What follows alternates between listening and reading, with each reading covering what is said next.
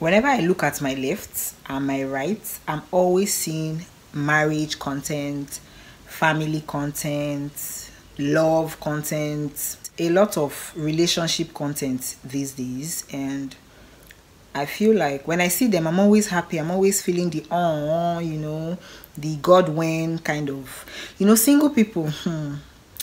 There was a pact that married people made. They came out and they said, you see, single people, we are going to frustrate their lives.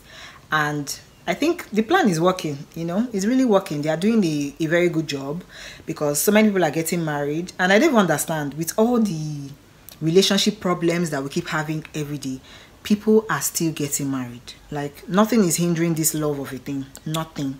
People are getting married, people are falling in love, people are having children. And I'm like, wow, you are really doing it. Okay, so there's been a lot of content all over, and I'm happy for them. Even though I'm single, I'm really happy.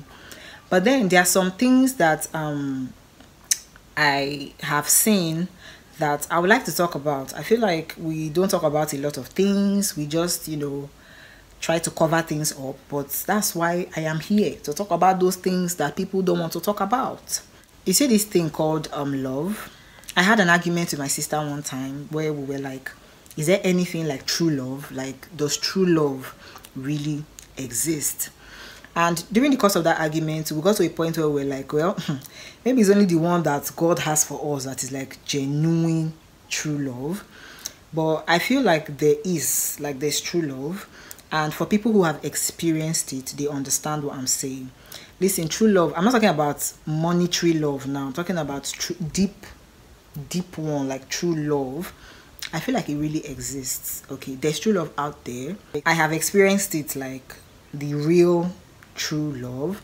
I have experienced it. And the argument I was having with my sister happened to be if true love can die, Like, that moment when you fall in love with a person, both of you are together, you're in a relationship, and then along the line, something happens, and both of you have to go your separate ways. So what happens when you go your separate ways? Does it mean you now hate the person? Or does the love go down? Does it reduce? Do you begin to dislike the person and all of that? So I talked to my sister, and at a point I was like, no, I don't think true love can ever die. I feel like when you fall in love with somebody, genuine love, and you guys go your separate ways, you still have love for that person. I'm talking about true genuine love. I'm not talking of those infatuations and the rest of the things people call them, but I'm talking about, like, you still have genuine love for that person. That's why you see some people are in a relationship, perfect relationship, everything is perfect and all of that. The thing that breaks people up does not concern your love. Maybe it is a health challenge. Maybe both of you are like AS and you people cannot get married. Or in some people's situations where the families do not approve of the marriage or something, there's just an external force. That kind of love does not die. That's what I'm saying. Like, it doesn't die. You people had to go your separate ways. It was hurtful. You people even cried. You didn't want to do it, but you just had to because of the external forces. Like, it wasn't you guys.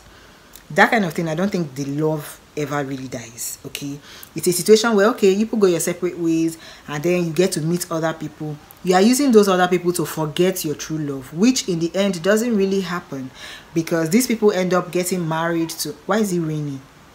Why is it raining? I don't understand.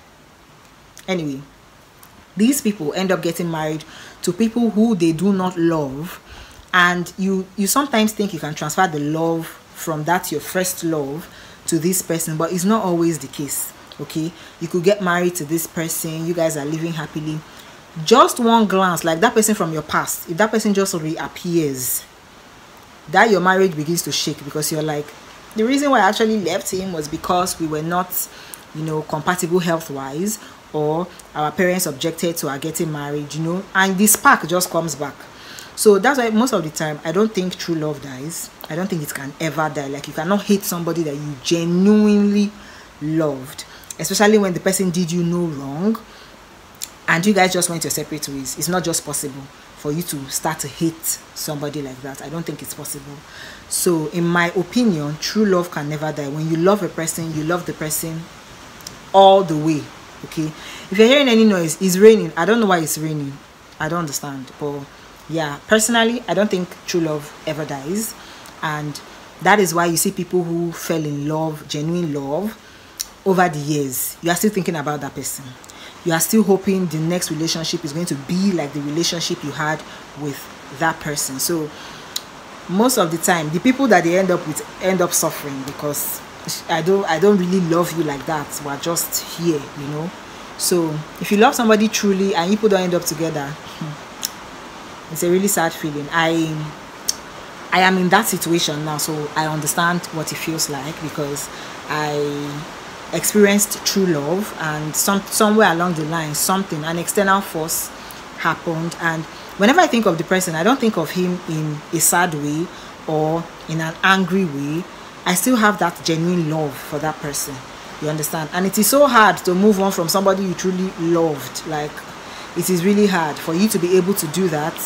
It takes a lot of strength and courage and all of that. So it is really hard. So if you have somebody that you genuinely love and you guys are not together, I'm so sorry. I understand, because I'm wearing that shoe right now. So I really understand. It's not easy.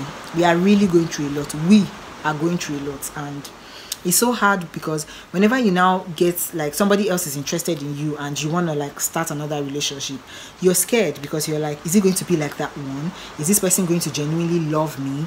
Is it going to be real? You know, all those questions are like in your head, and you know, it's hard.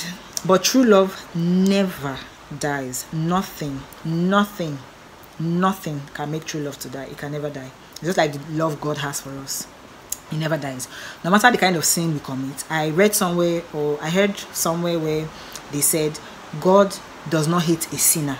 That he doesn't hate the sinner. He hates the sin that we commit. So God's love for us never dies. He loves us unconditionally. Even if we're being stupid and, you know, disobedient, he still loves us. You understand? He just does not like what we do most of the time. But yeah, true love never dies. And if you are experiencing true love right now, you don't know what God has done for you.